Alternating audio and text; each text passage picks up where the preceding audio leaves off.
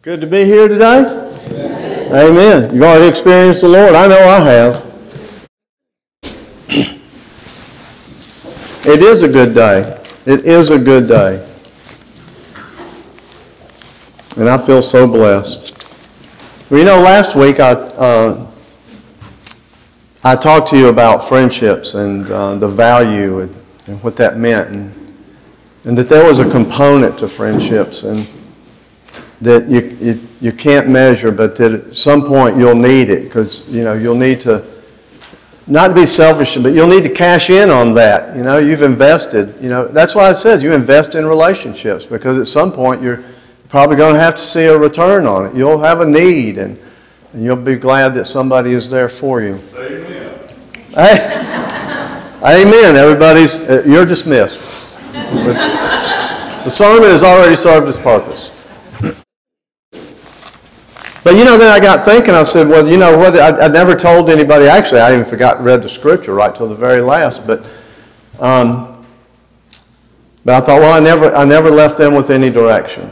And so, the Bible being one of the, being a great book of relationships.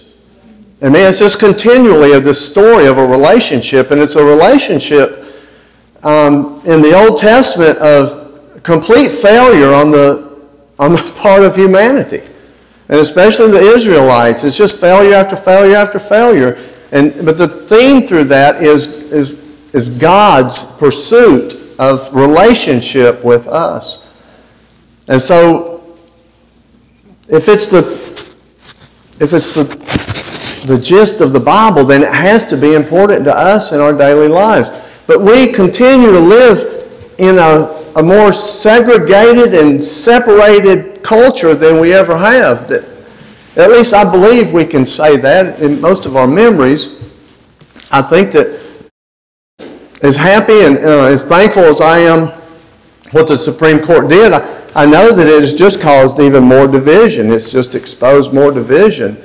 And so it seems that we're not in relationship. We can't talk to each other.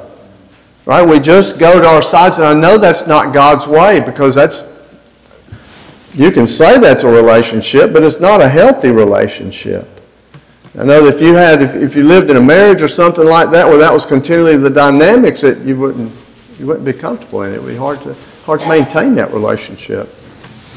So, but I found two places in the Bible where he talks about relationship. Paul's one of them. We're going to read out of the book of Ephesians. But there's people that get hurt in all sorts of things. There's people who would never walk into another church because there was some relational problem there. They got offended in the church. People break marriages all the time. There's friendships. One of the big stories in the New Testament is Paul and Barnabas got into a tiff, and that's never recorded that they did any ministry again together. So it's hard. Relationships are hard. But I do know one thing, that if relationships are that important to God, then we're probably going to be asked about them when we answer, when we stand in judgment. He's probably going to answer, and he's probably going to know we'll have to answer for and give an account for our intentions, our actions, what motivated us, and even idle words that we spoke. A lot of relationships, once they splinter, and I think this is what the Bible talks about in 18th chapter of Matthew. Jesus says, you got to go and talk to the brother, and if they don't listen, then you take somebody else and take a group, present it again. If it doesn't work, bring it for the body. So there are ways to handle disruptions in relationships. And one thing that really, I said idle words, is that, sometimes when a relationship splits, or we just start the disagreement, instead of going to that person, and Paul's going to fix it and tell us immediately how to deal with this, and is that we pull to the side, and then we start getting people to validate our position, right? We start building a coalition. Nobody's ever done that. I know I'm probably the only one here that's done that. And it happens in the church. Matter of fact, the worst place it can happen is in the church. Churches split all the time. And so you'll be held accountable for your idle words and building coalitions to prove your point, rather than just go to the person and straighten it out right off the bat. But if you don't want conflict, then the one thing you can do and to avoid it is just don't be in a relationship with anybody. Because if you're in a relationship with somebody, conflict is going to be there at some point. 23 years of marriage, the reason we got to 23 is because we found a way to deal with conflict. If somebody's been married 50, 60 years, you've got it down to an art form. You do, and that's the reason you've survived, is because you have found a way to handle conflict in that relationship. And you have thought and made a decision that relationship is worth whatever it takes to keep it going. Amen? Because like I said last week, there's value in relationships that you just don't know at the time until I'm going to go out on a limb. You really don't know the value of a relationship until you've lost it. And God has valued this relationship so much that He gave His Son for it. And so if God's willing to pay and sacrifice that much, then I think we should follow that. Amen? What's a priority to God should be a priority to us. So we're going to read in the 4th chapter of Ephesians. It's printed on the back of your bulletin. And Paul starts out with an imperative being something he's telling us to do. I, therefore, the prisoner in the Lord, beg you to lead a life worthy of the calling to which you have been called. Everybody's called. That's what we're doing that spiritual gifts test for, to make sure that what God's called you to do, we can identify that and get you plugged in, get you steered that way. You've been called with all humanity and gentleness, with patience, bearing with one another in love, making every effort to maintain the unity of the Spirit in the bond of peace. Everybody heard that, right? You've got it. You can read it. I don't need to expound on it. But there's 3 things right there that I find very uncomfortable, and I found uncomfortable most of my life, was humility, gentleness, and patience, bearing with one another. That doesn't come naturally to a lot of people. Right? We got to work on that. And I know in the condition I was in one time, that was a big struggle to me. It continues to be a struggle. Making every effort to maintain unity. I'm just going to say the application of that right now is that unity is the most important thing right now, is that we go through this and come out on the other side as one body. Amen? Amen. So maybe this is a timely sermon here. There is one body and one Spirit, just as you were called to the one hope of your calling. One Lord, one faith, one baptism, one God and Father of all, who is above all and through all in all. In the body of Christ, we're all together. We're all brothers and sisters. There's no separation. We're all called to participate in the body of Christ. Amen? This relationship is just as important as your marriage, the relationships you have with your siblings, work people, bosses, subordinates, everybody. How we build these relationships, and we think we're so individual, but we all are in a unit. Amen? And everybody, and when we go here, all we're doing is just spreading and going into different relationships, stepping into different contexts. But the laws and the rules and the teachings that we learn here apply overall. Everybody, you think, well, that person doesn't go to church with me. They're not in my sphere or anything. And they're not even a believer. But you know what? All I would say is they're not a believer yet. Right? Everybody you see that's not go to church here, I would say that you should say they don't go to church with me yet. Right? Then I'm not in fellowship with them yet. I don't have a relationship with them yet. The person who brings you your food and takes your money at the cash register, engage them because be in a relationship with them. It's important for us to do that.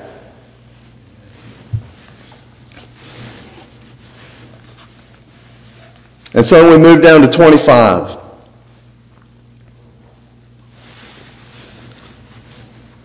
And so here's the meat right here. So then, putting away falsehood, let us all speak the truth to our neighbors, for we all are members of one another. You hear that? Be angry, but do not sin. Well, what's he talking there? We know we're going to get angry, right? We know we're going to get rubbed the wrong way. But he says don't sin. What he's saying is don't let it fester. Don't go out and slander someone that you don't get along with. Don't go speaking behind people's back. Don't build coalitions just to validate your point. Sometimes the best thing you can do is just keep your mouth shut. Somebody's probably thinking he needs to keep his mouth shut right now too. But to carry that anger over into a disagreement or a conflict is a sin. Because it's not, and I'm going to tell you why it's such a sin and why it's so bad. Because the devil is looking for any opportunity to come in and take over your life and destroy your life. Amen.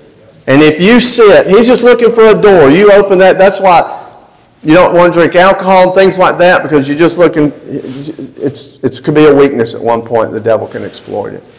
But if we sit in relationships and we don't talk to each other and we don't sit, we sit on those sides of the pews and we just hold and pass grudges and everything, he's saying that's a sin.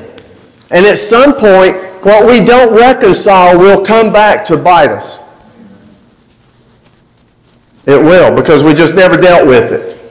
And we're real bad about just not dealing. I'm the world's worst. I don't like conflict. Not at all. But what he's telling us, what the Bible tells us is if you don't deal with it, it'll just fester. Then years go by, and then all of a sudden you'll need somebody or you'll need the body to come together to make a decision or something. Can't get people together because they never resolved any conflict. It's a sin. He says it's a sin to let that fester. Deal with what you got to deal with. Amen? Do not let the sun go down on your anger. And do not make room for the devil. All the conflict that's in your life that is unresolved. It is like you got a 5-bedroom house and you're living in one and the devil's taking up residence in the other 4. Just waiting for that opportune time. He'll let you live your life and not come in and let you get away with the little sins and stuff. But when everything's on the line, your marriage or something like that, he'll come in and take advantage of what he's got and he'll destroy it. Because that's his intention. That's not popular preaching, not popular teaching in the church today, but it's absolute biblical truth. You don't like it or not. It's not that I don't care. It's just that that's just the truth. I don't have to explain it that much. And then we come down to 29. Let no evil talk come out of your mouths, but only what is useful for building up. I know you heard that, didn't you? If it doesn't edify, don't say it. As there is need, but so that your words may give grace to those who hear, and do not grieve the Holy Spirit of God, with which you were marked with a seal for the day of redemption. This is imperative, and these are the rules that we live by because we've accepted the grace of Jesus Christ. Amen?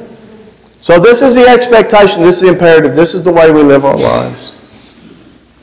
Put away from you all bitterness and wrath and anger and wrangling and slander together with all malices. And then, just so simply, be kind to one another, tender-hearted, forgiving one another. And then, if this just doesn't break your heart, as God in Christ has forgiven you. Man, if that doesn't convict you. Amen. It kind of, the transgressions and the things that I've done against people and things that people have done against me pale in comparison to what we do to God when we deny Him, when He speaks to us and we go about our own way, we figure it out on our own. We mess it up and He comes in and straightens it back out for us. Amen. Live in the grace of Jesus Christ. Live a graceful life. Amen. So what I'm going to ask you, Ron, you'll come up. What I want to ask you today is what relationships in your life are sideways. Amen.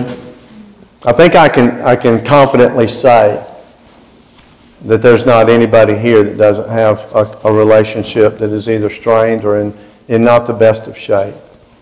And my invitation to you today is to come down to this altar, repent, and ask God to come into that relationship and restore it, give you guidance on how to speak to people, how to make that call. Haven't heard from you in a while.